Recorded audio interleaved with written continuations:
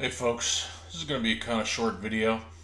Just want to go over what I've been through today. Oh, I went to the warehouse, I worked on the iRobot, and I actually used the proper chip this time. I cannot believe that.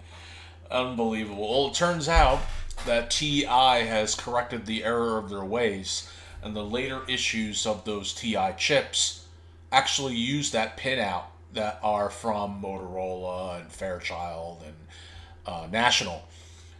And I was like, oh man, that drove me crazy. Anyway, this right here is code for low resolution image. Here, let me show you what we got here. So we got, boom!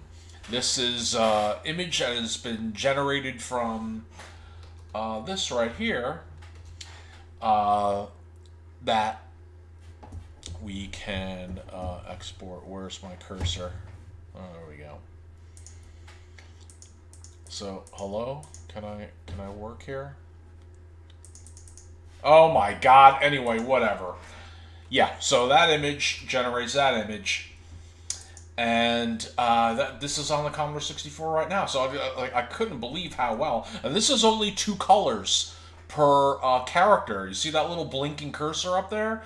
You can only have 2 colors per character in this mode, and it interprets it not that bad. There's a little bit of wonkiness. You know, like you'll see like a lot of these dark pixels in here, but you know that's just part of the image because it looks at it and goes, okay, which one is closer, this color or this color? And it's going to pick the darker one, obviously, because it matches closer to that compared to the other one. So that's why it's doing that. And again, I didn't even doctor this picture. You know, it's not even cleaned up. I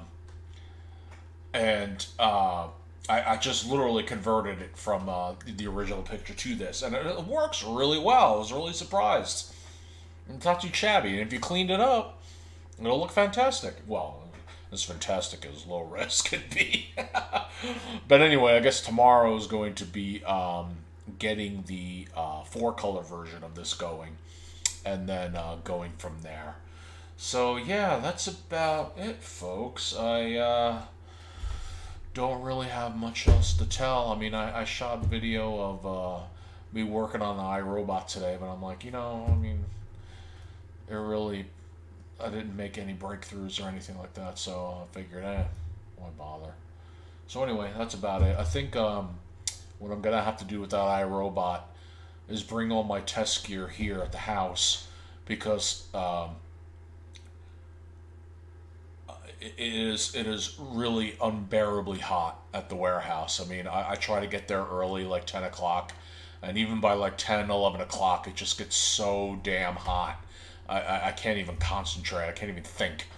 It's so unbearable. I mean, I'll take off my pants and everything, and that's quite a sight. And I just can't. I can't work. So I'm thinking, let me bring everything here. Let me bring all my metering equipment, my parts, everything.